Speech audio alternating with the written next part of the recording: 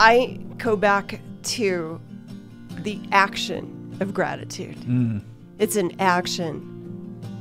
Treat it like a verb. Treat it as a verb in your life. Take action instead of reaction. Take action to practice gratitude. I'm not saying deny your pain or your suffering. You can't live a life of denialism.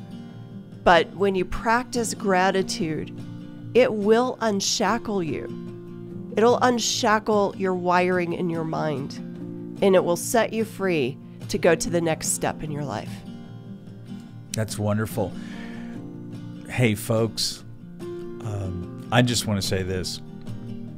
I've been practicing the spirit of gratitude for 29 years, especially on a more consistent basis.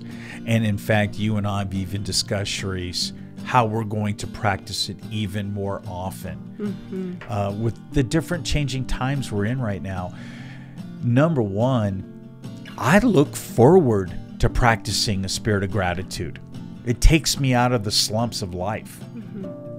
And number two, I realize the more that we're grateful for in our lives, the more freedom we'll experience within our inner beings that will translate into having an effect, a positive effect on our outer environment, not just with the environment, especially with people around us. I love it.